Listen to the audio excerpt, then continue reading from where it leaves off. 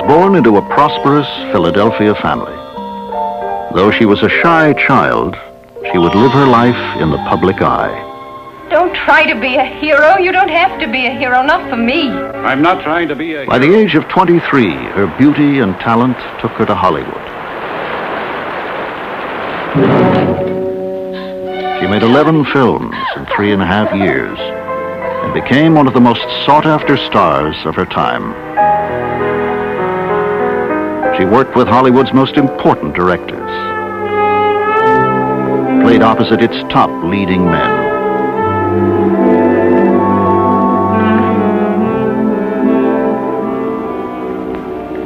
There's nothing quite so mysterious and silent as a dark theater. Then, at 26, she turned her back on make-believe.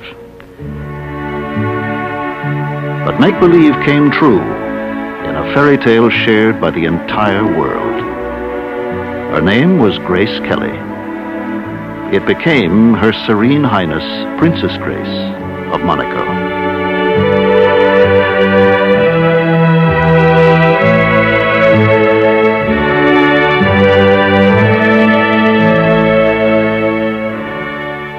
I think Grace really believed that she was going to give up acting when she became Princess Grace of Monaco. I think that the reality of that probably struck her someplace in the middle of the Mediterranean after the honeymoon began. She took everything so much in her stride. Nothing seemed to be too much for her. Her very name, Grace, could not have been more fitting. And even her death, her tragic early death, made her enter even more into legend.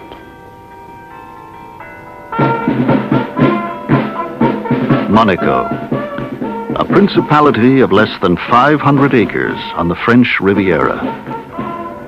For centuries, the Monegasques had held on to their distinctive character and their pride.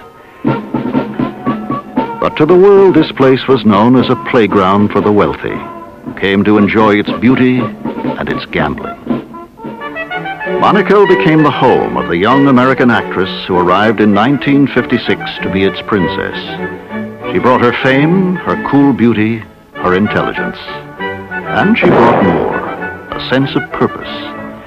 For this storybook princess was firmly anchored in reality. A reality that had its origins back in Philadelphia. Competition came easily to the Kellys. Here, along Kelly Drive, named after Grace's father, John B. Kelly, they still race in the sport for which Jack Kelly won an Olympic medal. A statue erected by the citizens of Philadelphia commemorates that achievement.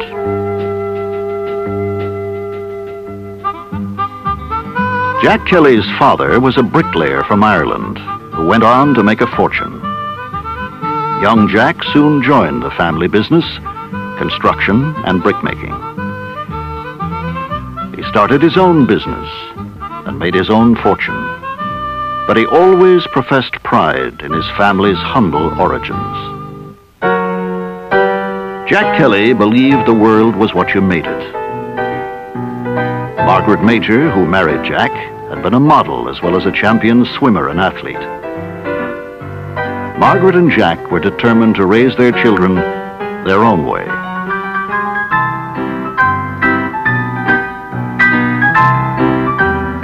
If you're good enough, you're sure to reach the top. It was drilled into the Kelly children from their earliest years.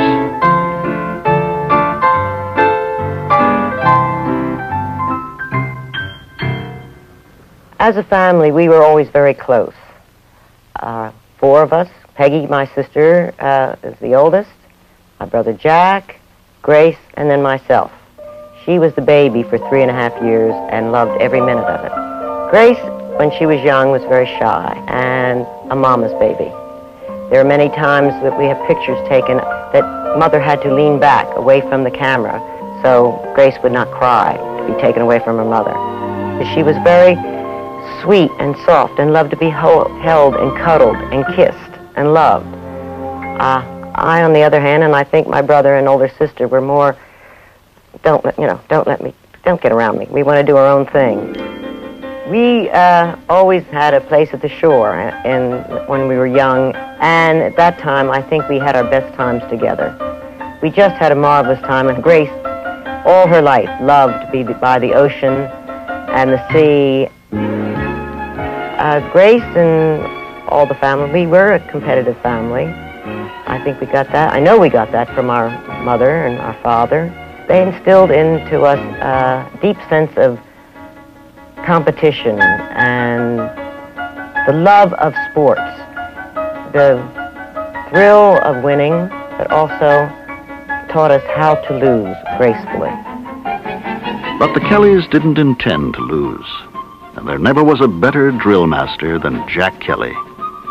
It was fun, family fun, and it left a special kind of determination. The determination didn't manifest itself in Grace as much in the sporting field, but her determination sort of took another turn. She loved to sit by the hours and pretend and create situations and say, Lizzie, you do this, and I'll be this, and I'll be the mother, and you be the baby. And, of course, I gave her a hard time a lot of times because I did not want to play her games. For Grace, growing up wealthy meant winter sport in Lake Placid. It also meant the best private schools. Working for causes you believed in started young, with modeling at society fashion benefits. But for Grace, these shows meant more than fundraising. They were theater. She got most of her love from the theater from my Uncle George. He was a playwright and he directed plays. Very gracious, highly educated person, well-read, and very witty. And she just was fascinated with all the tales of the stage and the theater.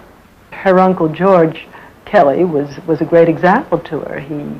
He was sensitive and kind and talented, and I think of all the men she ever knew, rather than going for the athletic macho type, I think her ideal man was her Uncle George. My recollections of her father, John B., Jack Kelly, were of an enormous man with a tremendous amount of gusto.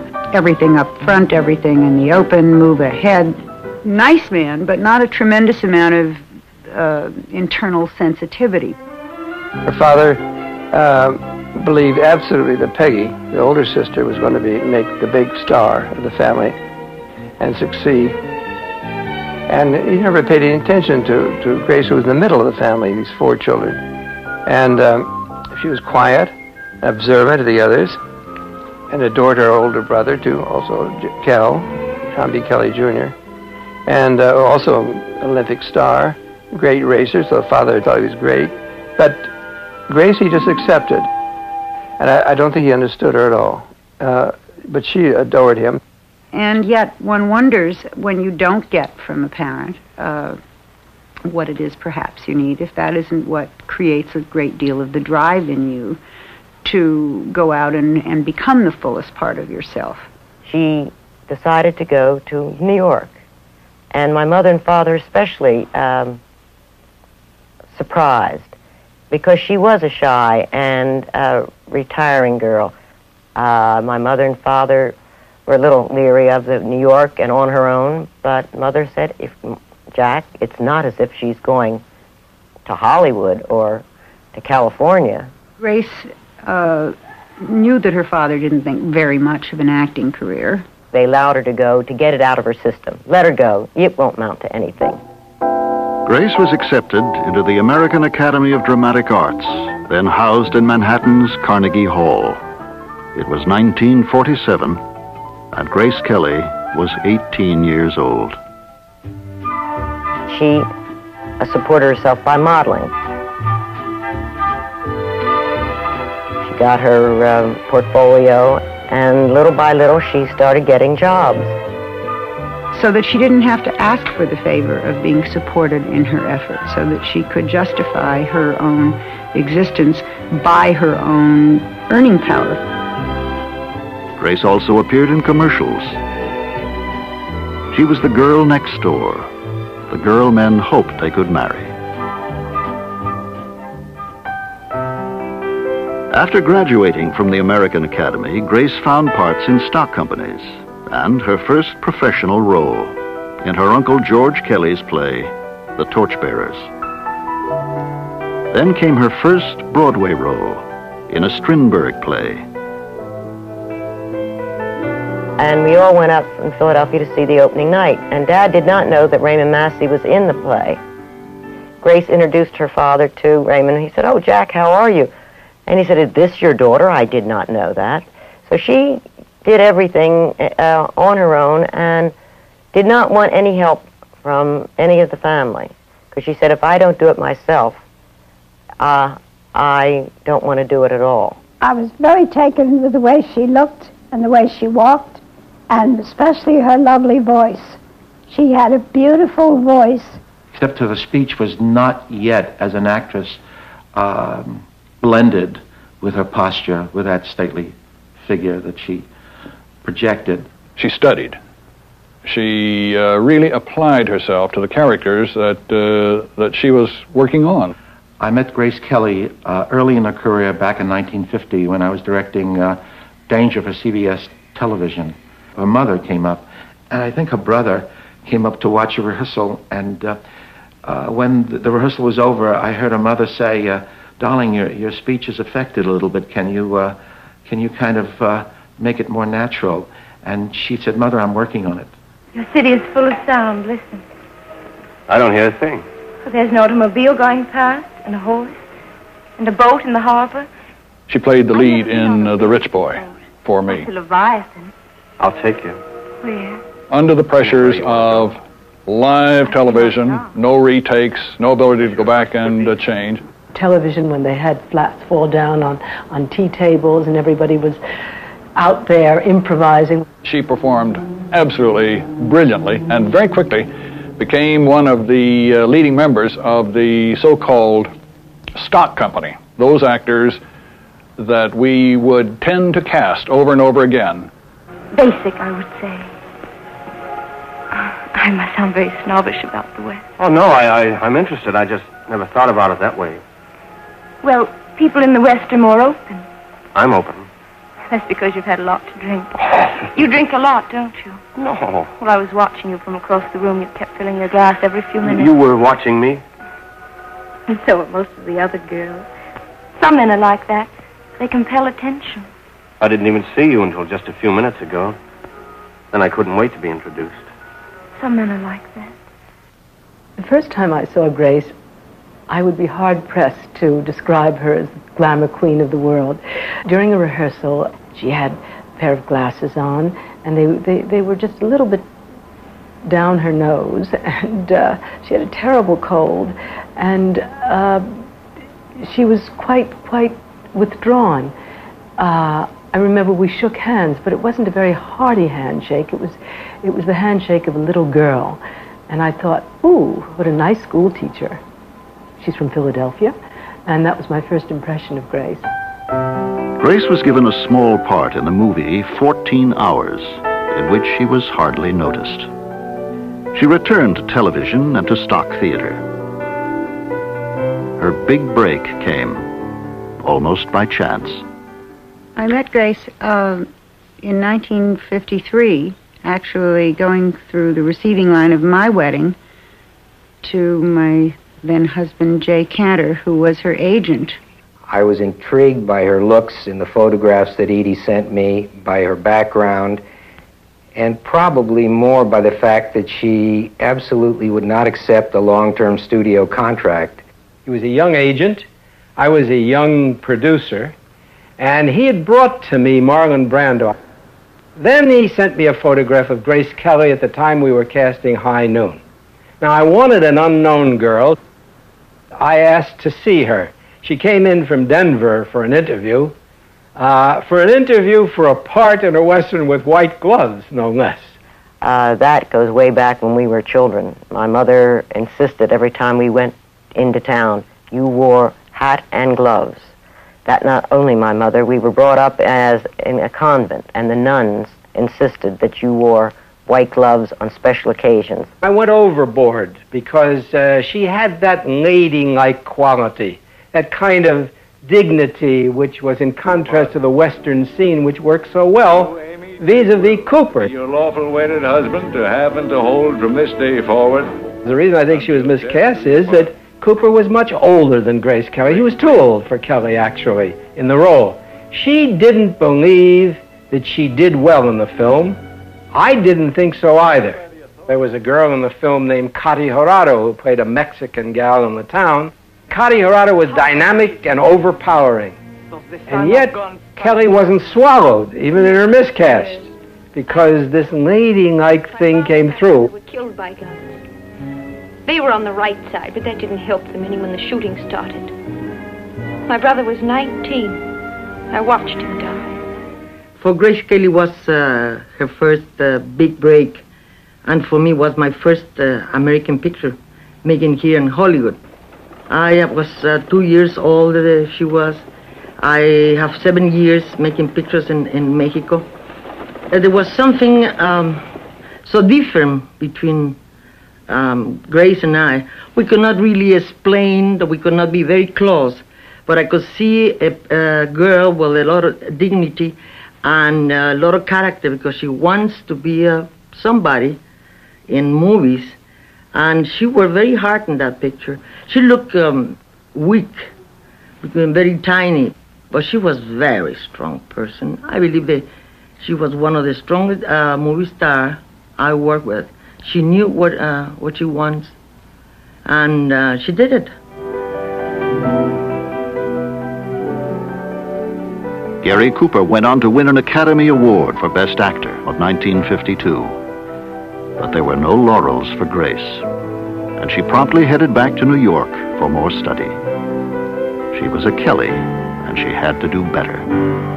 We've all probably read that thing where she says that you can see everything in Gary Cooper's eyes, but that her eyes were flat and dull and dead, and that she didn't like them. She couldn't tell what the character was feeling. She began to work harder on concentrating on her objective. In other words, that would eventually be the cure for the way she attacked her characters, to make them come alive, to make her eyeballs shine with meaning. She always had this inner image of being, an old-fashioned actress with the kind of glamour that you have on Broadway. Grace was eager for a lead role in a New York production of Cyrano de Bergerac. I wanted to have Grace as Roxanne. I wanted her, not because of her great acting ability, but because of that discipline that she appeared to have. Unfortunately, she never did realize that. Every part she went up for on Broadway, with the exception of the father, she lost. And when she didn't get it, there were mentions of it in the columns and so forth and so on. She was really very, very distressed. And she picked herself up and went on. Mogambo was a picture that Grace apparently wanted to do very badly, because she was willing to sign a long-term contract with MGM to do the picture. Is that all you're going to do for him? What do you expect me to do, Mrs. Nordley? Crawl in bed with him and hold his hand? The thought of playing opposite a star like Clark Gable, being directed by John Ford, a fellow Irishman, and I also think she was intrigued with the idea of going to Africa. On location for Mogambo, Clark Gable described an incident to Rupert Allen, then Look magazine correspondent. Grace was alone and was discovered by Gable. She turned to him. He saw that she was crying. And he said, "Well, why are you crying, Grace?" She said, "So beautiful. I'm reading The Snows of Kilimanjaro by Hemingway." And I looked up, and I was just reading about this frozen leopard, I think they found, way up in the snows of this highest mountain in Africa. And I looked up from my book, thinking about what a beautiful picture it was, and said Hemingway. And there I saw a lion walking along the seashore. It was just too beautiful. She gave human personalities to her animals, and very often she gave animal personalities to humans. She used to call some of her close friends bird. I remember she called Rita bird, Jay bird, this bird, that bird. I mean, people and animals became interchangeable with Grace. Grace's role in Mogambo earned her an Academy Award nomination as Best Supporting Actress of 1953. What are you saying? You're drunk. You know how it is on safari. It's in all the books. The woman always falls for the white hunter, and we guys make the most of it. Do you blame us? Well, when you come along with that look in your eye, and the guy... Some critics called her a star in the making. Few realized how luminous that star would become, and in how short a time. Hollywood, as far as Jack and Margaret Kelly were concerned, was no place for a girl on her own. On Sundays, many times, we used to go to church, and then Uncle George, who lived in Southern California, would come pick us up and take us for a ride around and have lunch, take us to lunch. And she enjoyed those rides with George so much that the two of them would talk. I would sit in the back seat and maybe take a little nap, but the two of them would talk theater and books and poetry. Some of the people in town, the studio heads, were quite mystified by her. They didn't understand why she didn't want to go to their dinner parties and be seated next to all the A people that young actresses should want to be seated next to. She didn't rush out effusively and reach forward to make lots and lots and lots of friends. She got up 5 o'clock in the morning, went on the set, came home and grabbed something to eat, usually a hamburger, which was Gracie's favorite food, and then went to bed. She was always charming. She was never cold. She was never icy to anybody on the set. She could give that appearance of coolness, of being sort of above it all at all times. But inside, she was very often seething, and she was a volatile person, but always under control. Alfred Hitchcock used to say about Grace Kelly, with his usual wit, that her apparent frigidity was like a mountain covered with snow, but that the mountain was a volcano.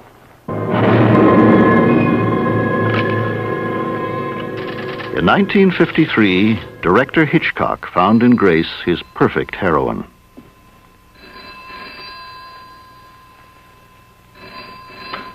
There was a scene in The Dial M for Murder where he wanted her to answer the phone by putting on her bathrobe. And she said there was no reason for her to put a bathrobe on, just to answer a telephone with no one else in the house but her. And he says, what would you wear? He said, I wear the nightgown. So he said, all right. And it worked out very well. Hello.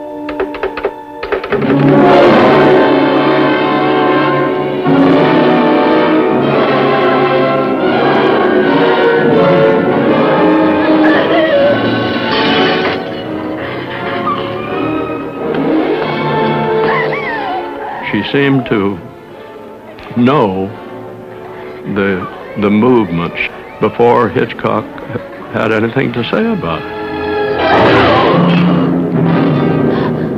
And I think Hitchcock liked that. I think everybody liked it. In the picture Rear Window, Hitchcock said, now to Grace, you're going to have to go across and go get into the room. And Grace, without any direction, she just went over, climbed up the fire escape, climbed in one of the windows, and sneaked into the door, and then looked over across the way to Hitchcock and said, "Is that what you mean?" Well, everybody applauded, and she deserved it because this was exactly what Alfred Hitchcock wanted. What Grace brought as an actress was Grace brought the actual young woman of the 50s into a vision of glamour. It was a very proper era in a way, a very prim era. Underneath that, of course, there was always the sense of flirtatiousness of young women and the sense of fun. Grace had truly arrived. She appeared on the covers of national magazines. But success meant more time spent in Hollywood. She was really a family person. She didn't like to be alone. I remember when she first went to California to make films, she lived alone. And suddenly she asked Rita Gam to come and live with her. And Grace let me in, and there she was. She was wearing the same Philadelphia skirt, same sensible shoes, the same tied-back hair, except now she was becoming a very valuable property. And I had no idea that her background was one of opulence. I thought of her as a co-worker, an actress. Then, out of the clear blue sky, and very directly, openly, and warmly, she said, "Would you like to share the flat? How would that fit in with your schedule?" I said, "Well, I have to get up at 5 in the morning." She said, "I have to get up at 5 too." I said, "Well, both go to sleep at 9." She said, "Terrific. That's it." I think the thing that most people forget is that when all of this was happening to Grace, this extraordinary excitement about her career being generated and roles with the world's most famous leading men and the world's most respected directors, she was just a girl in her early 20s. One time in Hollywood, Grace and I were invited to what turned out to be a rather sticky dinner party with 2 bachelors. We had thought it was going to be this grand party with an awful lot of people, and there we were, and the lights were getting lower, and the wine was getting heavier, and I was getting very nervous. And I nudged Grace under the table. Grace had her glasses on. I think that was her protection. Mine was just to sort of chatter nervously and say, let's go, Grace." And she whispered back, "Let's wait until after dessert. It might be good." The bridges at Toko-Ri gave Grace the opportunity to play opposite an actor she admired, William Holden. Harry, you've got to tell me about those bridges. The kind of concentration that a good actor was capable of would definitely infect her. They know we're not going to fly above the mountains. We're going to fly between them. It would make her respond. And that way you could see, too, that she had a nervous system that was similar to litmus paper. She reacted immediately. You didn't want to tell me because you didn't want me to worry. Well, I don't want you to worry either. About me, I mean. I know what the Admiral was trying to tell me. I had to face those bridges, too. Director George Seaton was impressed by Grace's performance and wanted her for the demanding role of the wife in The Country Girl. But before releasing her, MGM insisted she appear in Green Fire, which wasn't one of her favorite films. She was tired when she started. She had done about 6 pictures in a row, and she had to go to South America. A film like Green Fire that absolutely made her blazing mad. I mean, she said, "This is not what I wanted to be an actress for." But she did do it in order to get the part in Country Girl. At the moment, all I want is for you to get dressed so we can get out of here. Who's in New York? Frank, I'm warning you. I'm going to hit you with the first thing I pick up. The greatest expression of courage that Grace demonstrated was the throwing away of her mask of beauty and her elegance. Nobody understood at all. I mean, why would this gorgeous creature want to be seen in an old tacky sweater with her hair pulled back in a bun looking haggard? She desperately wanted to be this great actress. He'll be in the strong, sober hands of Bernie Dodd. Can you stand him up on his feet again? Because that's where all my prayers have gone.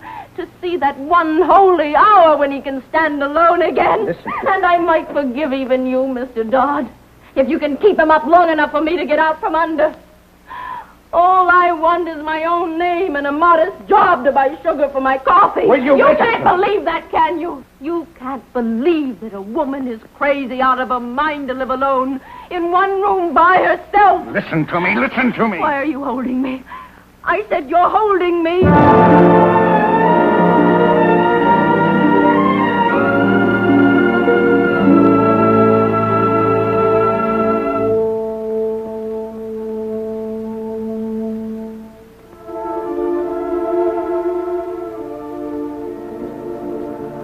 Could you be so angry at someone you didn't even know?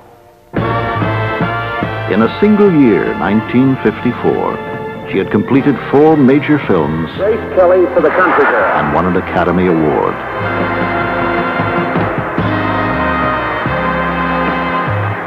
She was pronounced one of Hollywood's major stars. She was 24, and it seemed she had it all.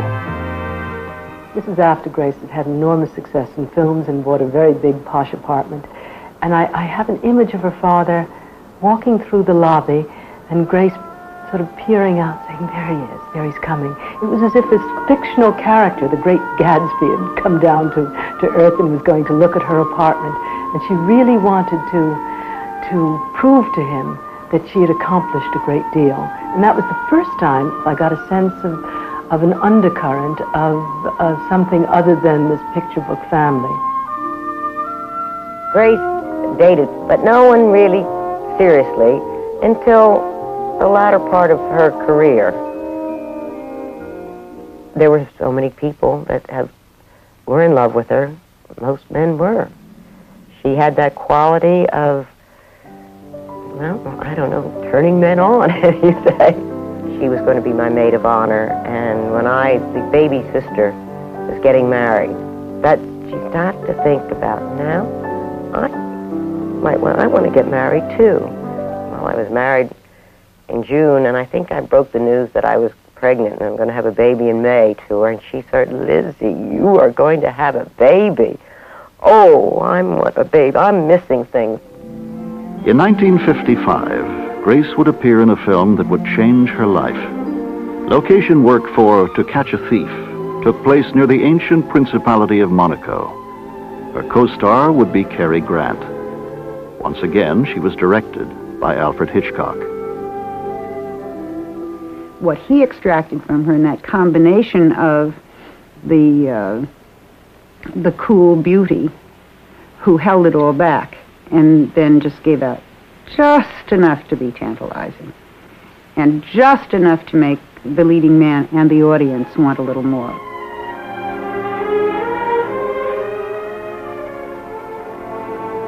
Ever had a better offer in your whole life? One with everything. I've never had a crazier one. Just as long as you're satisfied. You know as well as I do, this necklace is imitation. Well, I'm not.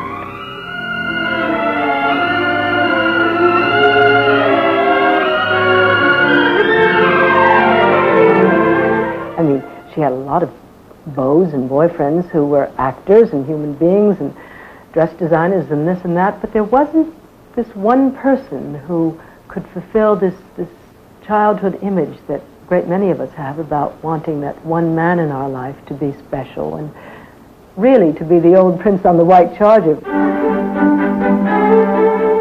A French magazine had decided the palace in Monaco would be a perfect background for Grace or a publicity layout. And then Prince Renier indicated he was willing to meet the beautiful star. Though he was known as a shy and modest man, Prince Renier III was called Europe's most eligible bachelor. And his meeting with Grace immediately provoked interest. Rumors linking you with virtually everybody, and the latest one is with Grace Kelly. Would you comment on that for us? No, I just met Grace Kelly. She came to the palace when she was at Cannes for the festival, and that's all. Well, there are many stories that you're actively seeking a wife. Would you care to comment on that? No, I'm not. That you can misquote. I see.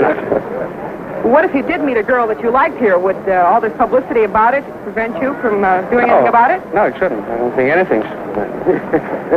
If you were to marry, what kind of a girl do you have in mind? I don't know. The best. Being the best was a lesson Jack Kelly had drilled into his children. Grace had excelled. She had reached the top of her profession. But for Grace Kelly, there had to be more. MGM had no idea of Grace's future when it cast her in a film that was oddly prophetic, The Swan. It was based on a play by Molnar, and the story was very simply the story of a princess. I want to be so good to you. Oh, I want 100 things. I want to tell you everything that's in my heart, all my secrets. I adore Napoleon, too. Little princess. I want to hear you call me by my name. Alexandra. Alexandra. There was an innate aristocracy, elegance about her, not only in comportment and manners, but also in thinking, in being. It has been a cliché to say that Grace Kelly looked like a princess, but she did. There was another element in Grace Kelly that was all important. She had this extraordinary sense of humor, not only and first of all about herself, never taking herself seriously. During filming of The Swan, Alec Guinness had an Indian tomahawk smuggled into Grace's bed, and she quickly returned the compliment. The joke would continue for years. They never spoke about finding it nor passing along. It just disappeared, went from one to the other. I get back home one night, I'm playing in a show, get into bed, and I say to my wife, for God's sake, why on earth do we need a cold hot water bottle? Why do we need a hot water bottle for? And she said, I don't know what you're talking about. And it was this identical tomahawk.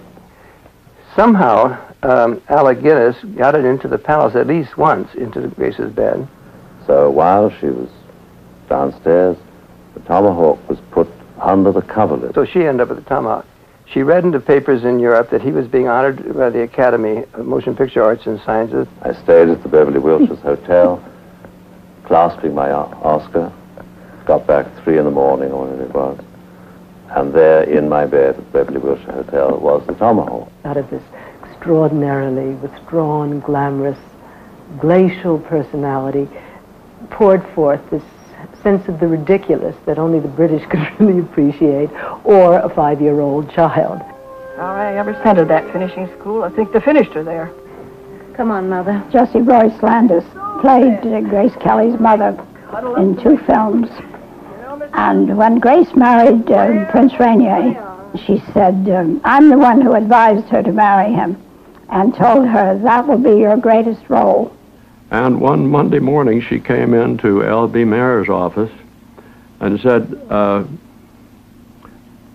Mr. Mayer, I'm going to get married. Well, he said, Gene, that's wonderful. I'll have a big reception for you upstairs. Well, everybody in Hollywood. No, she said, Mr. Mayer, you don't quite understand. Grace Kelly had been newsworthy as a movie actress, but now her importance soared. Miss Kelly, how do you feel on this occasion? Needless to say, I'm very, very happy. How about you, Mr. Kelly? Well, I think you can't interfere with love. If they're in love with each other, well, I'll give my blessing. Reporters hung on every word and were alert to every move made by Grace or Prince Rainier. Will you continue with your career after your marriage? Well, that decision will be made by the Prince. Is Miss Kelly going to make any more movies as far as you know? I don't think so. He did come to the house that Christmas, and Don and I had our own little apartment, and we asked him over for dinner, and he fit in very well, even helped with the dishes. Rainier, when we first met him, I think might have been a little shocked with us when we think, come on, Rennie, you know. But he just fit into the family beautifully. George, lie down with me. Tracy. In 1956, Grace made her last Hollywood film, High Society. In it, she proudly wore her new engagement ring.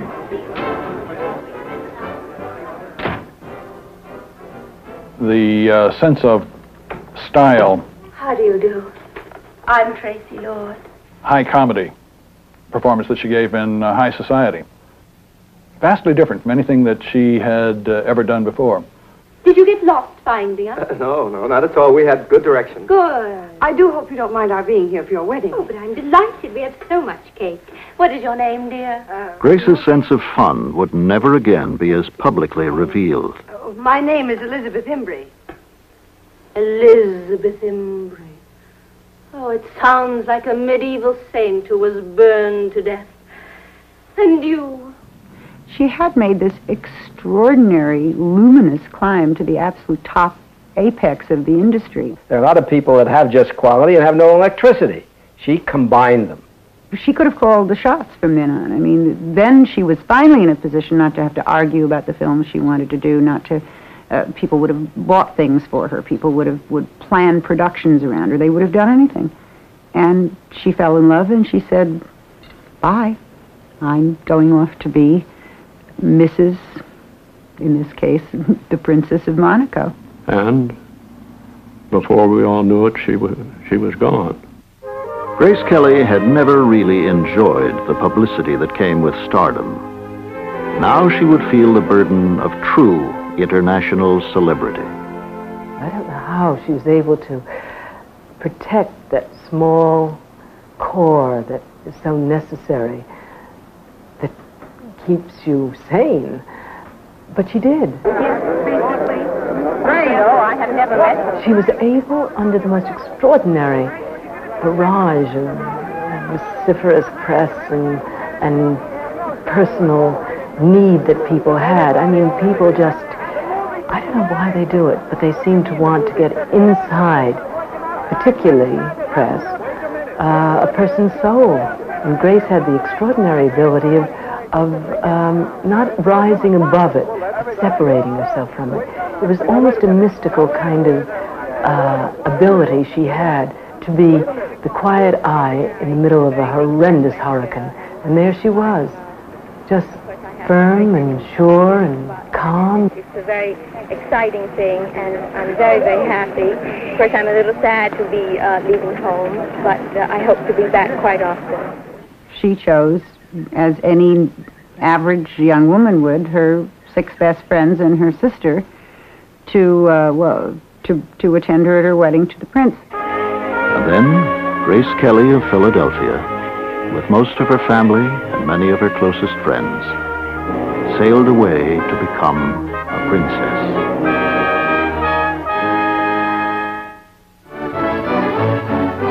Prince Renier's yacht bears his betrothed in triumph into the harbor at Monaco. A few hours earlier, Grace Kelly... Once we arrived in Monaco, it was, of course, all the madness that one has seen in over the years of what went on. They came by the thousands to welcome and to judge. She was rich, she was beautiful, but she was an American, and to some of them, just an actress. I think Grace had a tough job being a movie star from America, moving into the life of the symbol of a southern country. Constant round of parties and being part of this glamorous and mythological event, and just simply being around royalty was new to all of us. As Grace took up a totally new role, some who did not know her watched and waited for her to fail. Ego conjungum vos in matrimonium in nomine Patris et Filii et Spiritus Sancti. Amen. It was like a fairy tale, all of it, and that's the part that we got to be part of.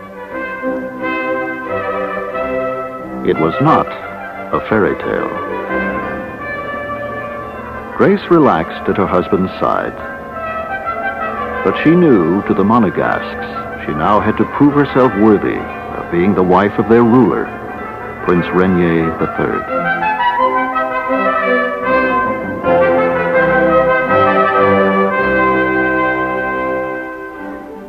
The last time I saw Grace was in my own imagination when she was on the yacht, chugging away into the Mediterranean after the wedding was over, and I realized that there was no more Grace Kelly.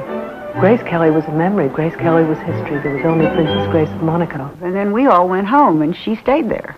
This was a very hard challenge for her because not only the language barrier, but in a foreign world, a foreign customs, and the principality, the formal way of doing things. She kept studying things that would enforce her position as princess. She utilized everything around her. She improvised on being a princess the way a really good actress will improvise on a part. For example, she always tried to simplify things. Alexandre, the great hairdresser in Paris, fixed for her a number of special pieces of hair attachments. So when she traveled with all these French aristocrats, and while they were busy making appointments with hairdressers everywhere we went, Grace was always ready with one of these hair pieces, which she would make it into some kind of a wonderful hairdo. Never took extra time. Since she was fundamentally a working woman, she did everything with a great seriousness of purpose, with a great sense of responsibility. On cultural or diplomatic occasions, with presidents or with popes, she was expected to be perfect in bearing and often in her newly acquired language. Partons bientôt pour Paris et ensuite Monaco, et notre visite était très agréable. It was something that I am amazed that she could handle. I wondered so many times, I don't know, I know I could never do that. But she was determined to make a success of it. I ask you either or both to explain what will happen in the event twins are born, a boy second and a girl first. Who would be the ruling monarch? The normal successor would be the eldest of the children, even if it's a girl. But that doesn't mean that she will rule, because she can always resign or abdicate in favor of her younger brother, and he would then rule. Are twins expected? Not that I know of. Princess Grace, is your life as a princess what you imagined it would be before you became a princess? Well, I sort of became a princess before I had much time to imagine what it would be. With the birth of a daughter, Caroline, on January 23rd, 1957, the line of succession was secure.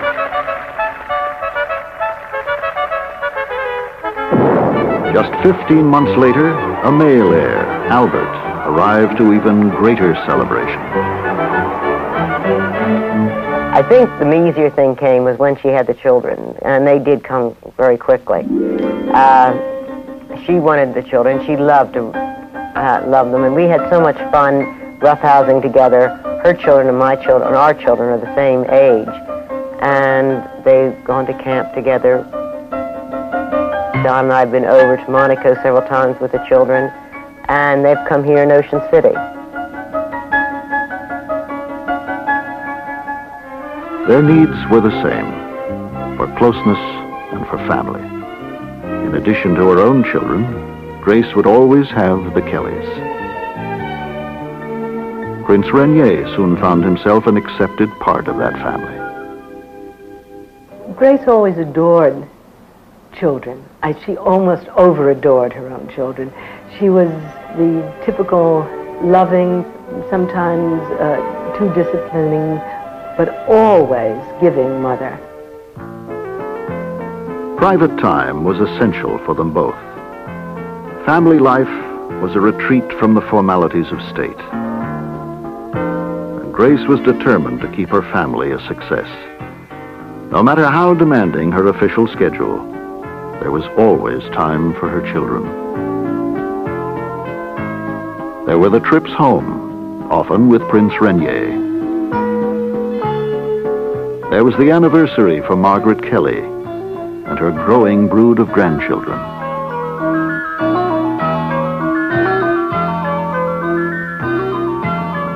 For Prince Renier, cruises on his yacht meant he could indulge his passion for fishing.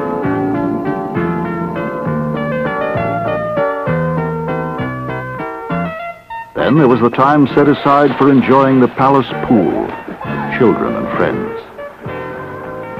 I think she held on to her old friends in those beginning years because they were her reality as Grace Kelly, and she didn't want to lose Grace Kelly. There was never any loss of the sense that she was Gracie from Philadelphia. She was a girl with an American soul and heart, and she brought that to Monaco with her, and she never chipped away at that at all. In the back of Grace's mind was always the possibility of going back to being a film star. I think she kept it there for those rainy nights. I would occasionally read a script that would intrigue me. I'd call her and send it on. And when the opportunity arose to do Marnie, I think she leapt at it. I couldn't understand why she would want to do it, even why Hitchcock would want to do it. The Monegasques were absolutely, completely undone because they thought that she had abandoned them. I think that the thing that convinced her that she couldn't do it was that she was a princess of the church. And once she believed that dignity of being the princess of the Catholic Church was more important than being an actress, she accepted it, but I think it took a long time. In 1965, 7 years after the birth of Albert, Stephanie was born. Once Grace's life as a performing artist seemed to come to a close as she became Princess of Monaco, she didn't discard her feeling for the arts, any part of them. I got a letter from Grace saying that she was going around doing poetry readings for a theater in London that was being built. So basically, Grace was an artist, and she did it through poetry. She wanted very much to have Monaco be a cultural center. Grace established a foundation to further her goals. The Monegasques had been without a playhouse for many years. A new one was built. Today, this theater draws drama companies from around the world. Once, the famous Ballet Russe of Monte Carlo danced here. Grace was determined to bring those great days back. A ballet company must have a school. Through the Princess Grace Foundation, a small school run by one of ballet's foremost teachers has been transformed into a world-class academy. Both Caroline and Stephanie had studied here as small children. Grace was frequently more than an onlooker. And I remember a particular general rehearsal when she asked me, do you think I could make them up?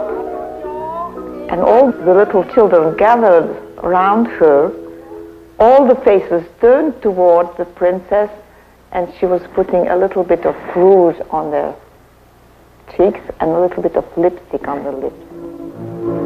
It was love of children and of ballet that led to one of Grace's few returns to film. The 1979 Earl Mack documentary, The Children of Theater Street, about young dancers in Leningrad. They are the protagonists. But as their predecessors have demonstrated, perhaps the greater protagonist is the school they go to. Angelina has practiced these movements hundreds and hundreds of times. In the next 6 years, she will repeat them thousands of times. What makes it worth it is this. Grace knew the demands of great performance. But for the Monegasques, Grace herself had gone beyond performance. Through the years, by her diligence, her constancy, she truly was Her Serene Highness, Princess Grace of Monaco. You know, I don't wake up in the morning thinking I'm living a fairy tale. I have the job to get done and children to raise and a lot of responsibilities and obligations. I like to think that they would consider me a professional at my job, no matter what it would be. If I take on something, I like to do it well, and I like to do it completely.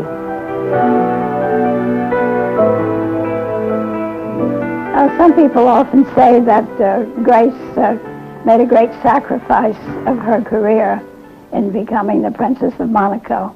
I don't think she ever felt that way. They all say she made as good a princess as she was a movie actress, even better. You know, in fairy tales, one has to invent a prince and a princess. But here we have them. We had them. It was in the rugged hills along the border with France that Princess Grace's car went out of control at a curve that has seen many accidents. According to the official version, Princess Grace was driving her 17-year-old daughter Stephanie when the brakes failed. A young Monegasque woman put her feelings about Princess Grace this way. She was never a problem for her. There were no pretensions, no scandals. She was, after all, a lady.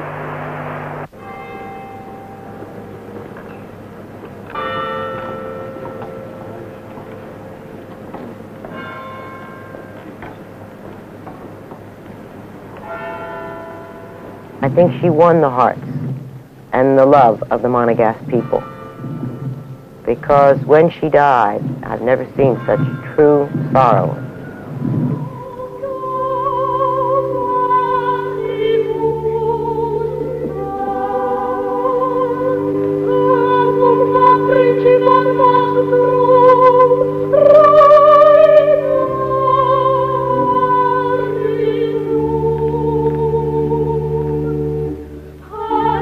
For me, just to have a great sister and to have a loving sister.